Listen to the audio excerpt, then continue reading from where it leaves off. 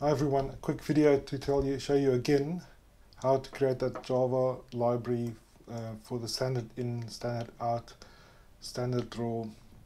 I'm going to create a Java project which we'll call library.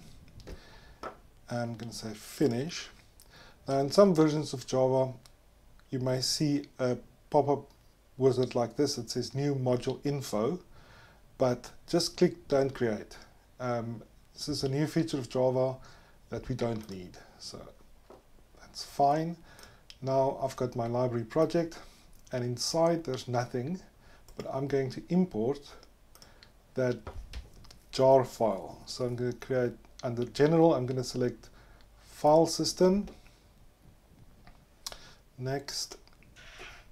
Then I'm going to select the directory where it lives, and for me that'll be my desktop. And there it is, but it's grayed out. That's fine. Open. And now I'm going to select stdlib.jar, and I'm going to say finish.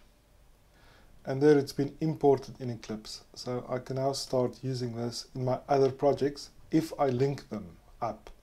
So here is greet. It has a file called greeter, but it's empty. And I want to write standardout.println hello world. But Java can't find standard out. I don't even have an option to import it because I haven't linked the library yet. So I'm going to go to greet, right click, build path, configure build path, and under the libraries tab I'm going to click, if you have it, you may not have it, but if you have class path, click on that, add jar, select the jar file we imported, OK, apply, and close. And now I should have an option to import standard out from Princeton. It's being imported, and I can save and run this little program, and it works.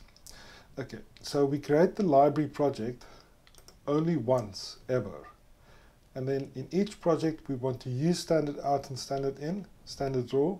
We have to add that jar file to its library, but we do that only once for each project as well. We don't have to do it for every single program. Okay, and that's it for now.